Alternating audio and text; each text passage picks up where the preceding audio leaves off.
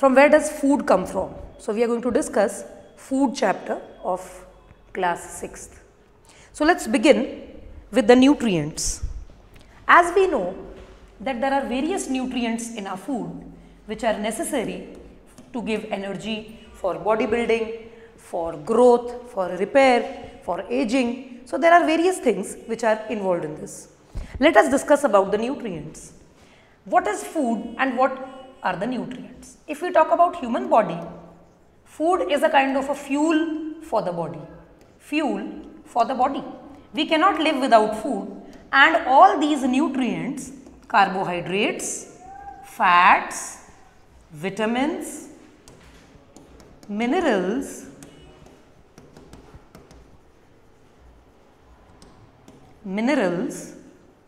as well as water, protein and roughage, all are included in our food. Whenever you take a piece of bread or a piece of biscuit or some kind of food, all these nutrients are at once included in that. If I talk about your meal, if whole of the meal you are talking about, everything in your meal includes all these nutrients, the carbohydrates, fats, vitamins, minerals, water, protein and roughage. Let us talk about the energy giving foods. Carbohydrates and fats are the only foods which provide energy. Carbohydrate provide 17 kilojoule of energy per gram and fats provide 37 kilojoule energy per gram. So, we can say that carbohydrates and fats are energy giving foods and they have nothing to do with bodybuilding, with protection, etc. If a person takes more amount of carbohydrates, obviously the energy level would increase. But if we compare this with fats, then in case of fats, fats is providing more better energy as compared to carbohydrate. So, suppose if a person is not exercising properly or if a person is not working properly and only consuming more amount of fatty food, such a person can lead to obesity, that is motapa, and this will only happen if a person is taking more amount of energy rich foods. So, if you are taking more amount of fats, it is necessary that you should work very hard or you should try to get rid of that extra energy from your body. Now, let us come to the vitamins and the minerals. Vitamins and minerals are required by our body in negligible amounts. Let me little bit of amount. Too much of iron, not safe. Too much of copper, not safe. Too much of iodine, not safe. Similarly, too much of high levels of vitamins is not going to put any kind of effect on your body, but the deficiency will. So, if I talk about vitamins, there are various types of vitamins in your body like A, B, C, D, E and K, and you require all these vitamins. You require vitamin A for proper vision, B for proper skin tone and health, C for proper immunity and wound repairing, D for proper health, for proper bones, strong bones, vitamin E for your skin, beauty, hair, nails, etc. and vitamin K for blood clotting. That means in case if you get some kind of wound or bleeding, so vitamin K, that is this particular vitamin is going to help you in healing of that wound. So, this is how vitamins in small amounts is required by our body. On the other hand, let us talk about minerals. If we talk about minerals, we mean to say iodine, we mean to say copper, we mean to say iron, etc. These all are minerals. Let us talk about iron. Iron is very necessary for our body because it is a component of hemoglobin. Hemoglobin, that is red colored blood. So, when we talk about hemoglobin, let us break the word hemo plus globin. Globin means protein and hemo means iron. So, iron is necessary for formation of hemoglobin, and hemoglobin is a colored pigment of your body which is necessary for breathing purposes, respiration purposes, carrying oxygen from lungs to the tissues, carrying carbon dioxide from tissues to the lungs. So, this is how hemoglobin would play a very important role in your body, and for the production of hemoglobin you need iron. You need iron. So, this is how iron plays a very important role in your body. It's an important component of your diet. On the other hand, you have copper. Copper has a major role to perform. It performs a major role in formation of your DNA, it has a major role in formation of cells, the cell walls. So this is how copper is also important component of your body, but not as important as iron. On the other hand, we have iodine. Iodine is a major mineral which is necessary for your thyroid gland. Here you have a gland called thyroid. This thyroid gland has a major role to perform in metabolism. So if the body metabolism, the body working, the body workouts, all are properly balanced, it is because of thyroid. Thyroid doesn't require anything, it just requires one thing for its proper functioning, that is iodine. If there is less iodine in your body, this thyroid gland, it will swell up. It will swell up, it will become so big just like a football. It will swell up like this. That means this neck region is going to come like this. So this swelling is goiter. It's a kind of a disease which is more prevalent in hilly areas. You should have little bit of iodine in your salt, because there is no other way by which iodine can enter your body. Yes, one way is there, that is coastal area food. Now many of you might be vegetarian, you don't eat fish, you don't eat meat, you don't eat eggs, and you don't eat crabs and lobsters, oysters, obviously you don't. So if you are not eating all these fish foods or all these seafoods, that means there can be a deficiency of iodine in your body. But thanks to the salt company which is including iodine in your salt, so that if you are a vegetarian, you don't need to worry about the less iodine in your body because you are not taking any seafood. So you just need to have a good amount of iodine in your salt. So salt should be iodized. So that particular iodized salt will give iodine to your thyroid, and the thyroid will perform beautifully. So this is how iodine is again a must for thyroid gland, which releases thyroxine. Thyroxine is the hormone which is helpful for metabolism and proper well growth of your body. Now let's come to water. Water is a regulatory food. That means what's the role of water in your body?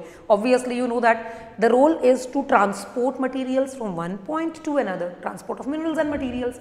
What else? It also helps to form our enzymes, saliva, blood, tears, etc. So it's a major component of transport. On the other hand, it is also necessary for immunity. If we have good amount of water in our body, our immunity would also be good. On the other hand, we have protein. Protein is a bodybuilding food. Bodybuilding means, just imagine if this building is my body. If this building where I am standing right now is my body. So what are proteins? Proteins are the bricks. They are the bricks. So 1, 2, 3, 4, 5, 6, 100 bricks, 1000 bricks, million bricks. So I am made up of millions of bricks. All these millions of bricks of my body. So proteins are the building blocks of your life. They help in bodybuilding, may it be internal organs, may it be external organs, may it be your hair, may it be your nails, etc. So protein help in bodybuilding. They also help our body for defense. How come for defense? Like suppose if you are having a good skin, so obviously there will be no kind of microbes, etc. entering into your body. So proteins, they help in bodybuilding, they make the structure of your body, they give you shape, they give you immunity, they give you health, they give you proper sense organs. So protein have a major role. Apart from this, they also have a little bit of role in the formation of cell membranes also. This is something additional that I am telling you. And the last but not the least is roughage. Roughage. Now what about roughage? What does the roughage do? Roughage obviously cellulose. So roughage is rough, that is a waste of your body. So what's the waste of your body? Whatever food you are eating, it has plant cells. All plant cells have cell wall, all cell wall have cellulose, and human body cannot digest cellulose.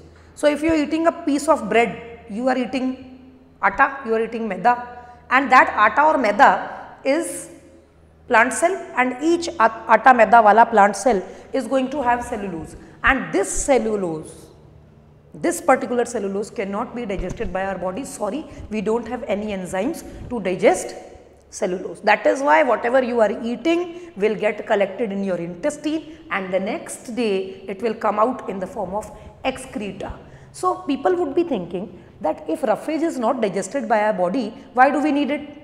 Why do we need it? We need roughage so that the alimentary system keeps working. the alimentary canal should keep working. So, the major role of roughage is to maintain our digestive system, to maintain our alimentary canal. Second, it helps in easy absorption of water and minerals because of roughage. And third, which is most important, because of roughage we feel a kind of gratification or satisfaction when you have had your food. You get that feeling of fullness. You are having the feeling of your tummy is full, that feeling of fullness or the feeling of gratification and satisfaction of having food is only because of roughage. Roughage increases bulk of food, it increases the volume of food and it keeps you filled, it gives you a feeling of fullness and satisfaction. So, this is the discussion of class 6th food chapter. Thank you so much, have a nice day.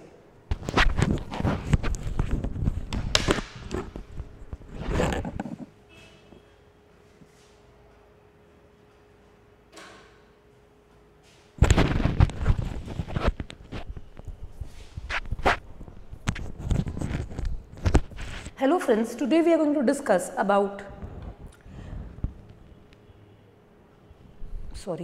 delete kar dena ye. Hello friends, today we are going to discuss about the components of food of class 6. This is NCERT Components of Food chapter 2, class 6th. So, today we will be discussing about what are the components of food and how do they work in our body. When we talk about components of food, there are various components which help us making our food. So, various components means, when we talk about components, we mean to say nutrients. And when we talk about nutrients, what are the various nutrients? Let us classify them. So, if we keep on classifying the nutrients, we will find that nutrients are of 4 types. The first one is energy giving nutrients. Another is body building nutrients. Let us classify them. Body building nutrients.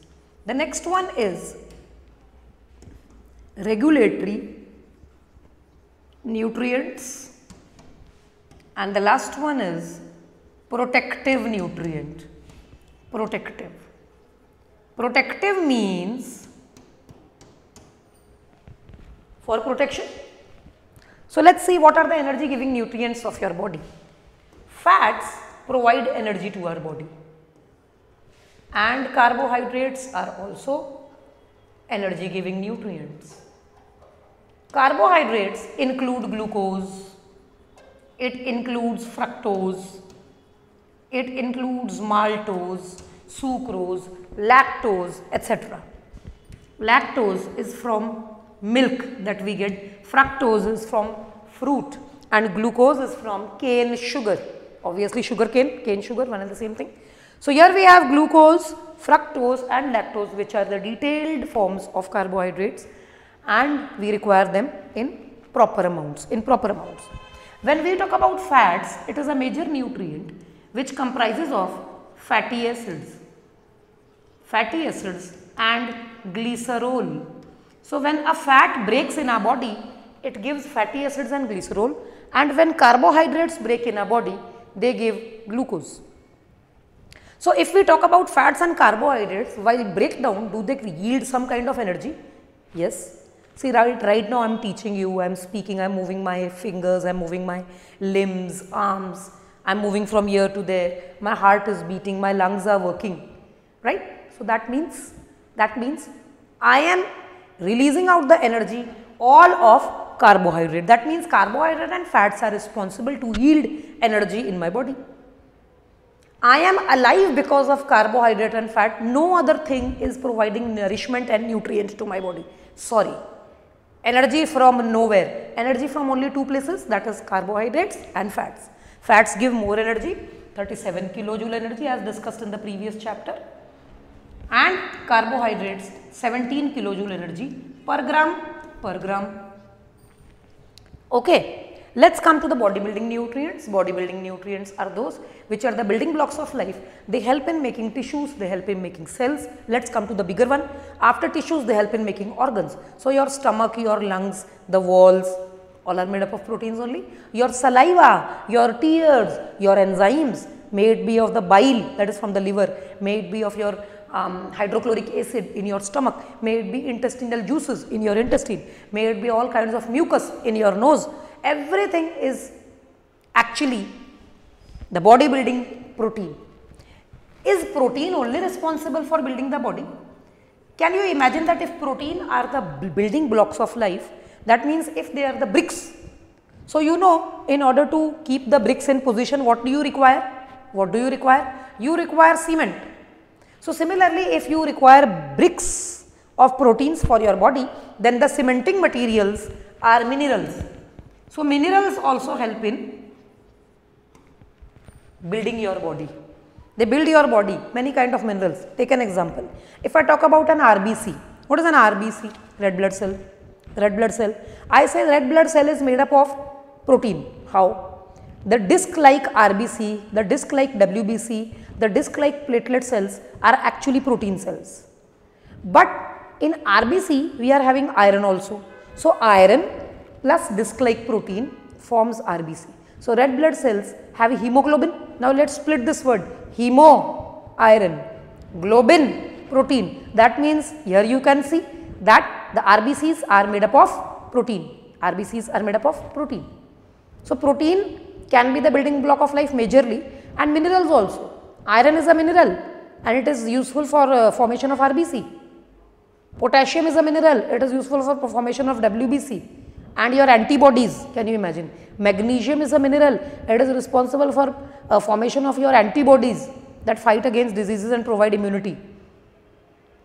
Phosphorus and calcium, they are minerals and they are responsible for giving strength to your bones. That is why we say calcium and phosphorus are necessary for providing strength to our bones. So, this is how we can prove that minerals also help in building the body.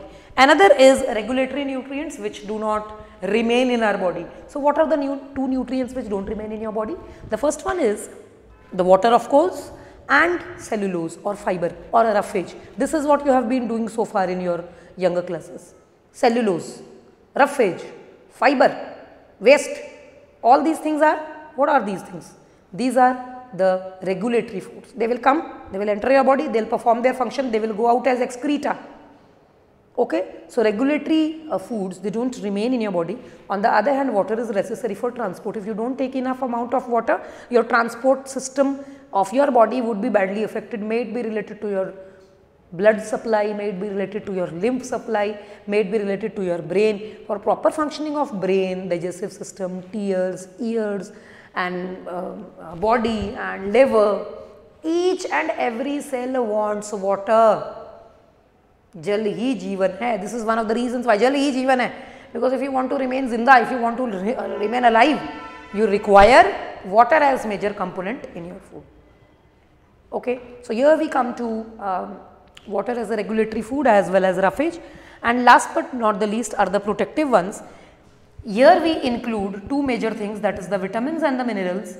Vitamins are required by our body in very small amounts. If in any case you get a deficiency of any kind of vitamin or mineral in your body, we will get the grab of diseases. We will get grab of diseases. We will get very dangerous diseases. We will contract them if the vitamins and the minerals are not provided to our body. Let us see which one. Let us talk about the vitamin A. If vitamin A, you do not take enough amount of vitamin A, that means if you are not taking good amount of carrot, good amount of leafy vegetables, then the person can contract a deficiency. If the person does not take, then what is the deficiency? Deficiency, that means if there is a less amount of vitamin A in your body, which kind of deficiency disease would you get? You would get xerothalmia. Now, what is that word? Xerothalmia means night blindness. Night blindness. So, if a person is not taking enough amount of vitamin A in his body, the person is more prone to contract this dangerous disease. In night blindness, what is the disease about? In this disease, a person cannot see during the evening hours. जैसे शाम हो गई, sunlight की availability नहीं है तो evening hours के time पर ये पर्सन देख नहीं पाएगा ठीक से. This person needs natural light. So night blindness is one of the diseases which is caused because of the less amount of vitamin A in your body. और कम amount of vitamin A means night blindness, मतलब शाम को दिखना बंद. Okay तो जब अगले दिन सुबह होगी तो फिर दिखेगा. ओके क्या करें, विटामिन ए लीजिए. होना ही क्यों था ये, proper carat, green leafy vegetables, eggs वगैरह अपने बॉडी में आपने प्रॉपरली प्रोवाइड करना है, प्रॉपरली आपने सोर्सेज लेने हैं, फिर ये डिजीज़ नहीं होगी. ज़ेरोथैल्मिया is the proper scientific biological name for night blindness. इसका सिर्फ एक ही इलाज है, इस पर्सन को high amount of vitamin A दे दीजिए और इस पर्सन को ये प्रॉब्लम नहीं होगी नाइट ब्लाइंडनेस की. Okay, let's come to be. ये होल सीरियल्स में, पल्सेस में हाई अमाउंट में आपको मिलेगा. सोया में प्रोटीन के साथ साथ vitamin B. Vitamin B you can get from year. अगर विटामिन बी की कमी हो जाती है बॉडी में तो कौन सी बीमारियां हो सकती हैं? बेरी हो सकता है, राइबोफ्लेविनोसिस हो सकता है, राइबोफ्लेविनोसिस. Okay, apart from that pellagra हो सकता है. इनमें से बेरी और पेलेग्रा स्किन से रिलेटेड प्रॉब्लम्स हैं. राइबोफ्लेविनोसिस is related to your lips. Cracking of lips occur if there is less amount of vitamin be in your body. तो दालें, छिलके वाली दालें ज़रूर खाइए, प्रोटीन वाली चीज़ें ज़रूर खाइए, उससे आपकी स्किन हेल्दी रहेगी. और ये लिप्स का क्रैक हो जाना, एक होता है सर्दियों में लिप्स फट जाना, दैट्स अनदर थिंग. ठीक है, chapped lips, that's another thing. But the corners getting cracked from both sides is a major issue. This shows that you don't have proper amount of vitamin B in your body. So this is it. When you talk about riboflavinosis, beriberi and pellagra, they are the dangerous diseases which can be caused if there is a deficiency of vitamin B in your body. You have to take proper amount of sources. Let's talk about vitamin C. Vitamin C is present in all citrus fruits.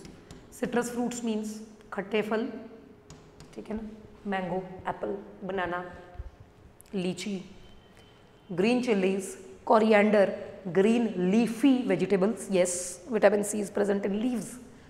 And apart from that, lemon, oranges, mangoes, all khatte phal come under citrus fruits. Even amla, a good source of vitamin C.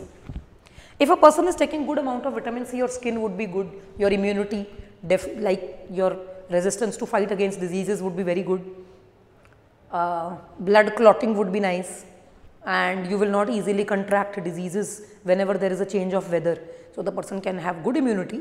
He will not suffer if anybody sneezes or if anybody coughs. The person can fight against disease in any kind of external bacteria getting into the body. So thanks to vitamin C, who is helping this out. Another thing, what happens if vitamin C becomes deficient in the body? If vitamin C becomes deficient, the disease that we are going to get is scurvy. Scurvy, as you can see, is because of deficiency of vitamin C. If a person is not taking a good amount of vitamin C, the person will not have good immunity, the person will not have good resistance, the person will not be able to fight against diseases. And on the other hand, the person's gums, masude and dant, teeth will become loose. Gums will start bleeding. The gums will leave the teeth.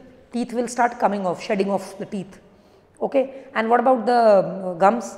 The gums will become bleeding. They will become very red. So if you're brushing your teeth, you're getting a lot of blood out. This shows that somewhere vitamin C is deficient in your body.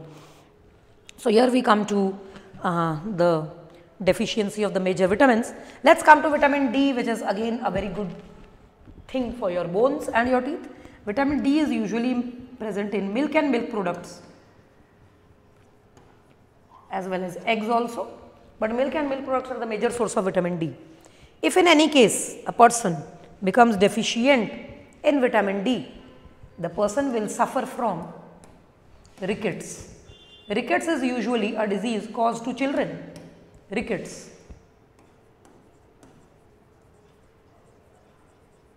Rickets, what happens in rickets? If the person is deficient in vitamin D, the child's legs will become deformed like this.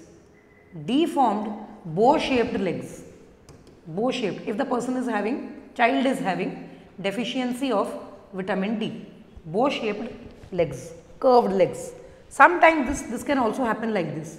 That means there is the child cannot hold the weight of the body, and that is why either the legs will become like this or it will go outways. Okay. And if the same disease occurs to old people, it is called osteomalacia. So osteomalacia is a disease caused because of deficiency of vitamin D, but this is in adults. Osteomalacia in adults and rickets in children, same problem, deficiency of vitamin D. On the other hand, let us come to vitamin E. Vitamin E is necessary for skin.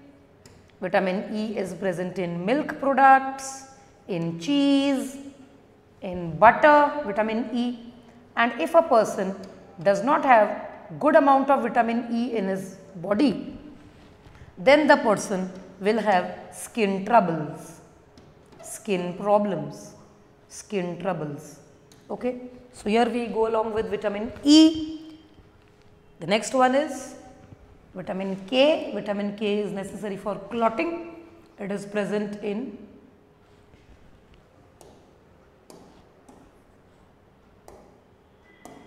vitamin K is present in meat, in whole grams, in cereals, as well as in stem of many plants. So, if you are having a good amount of these foods in your body, so there are less chances that you would have a deficiency of vitamin K.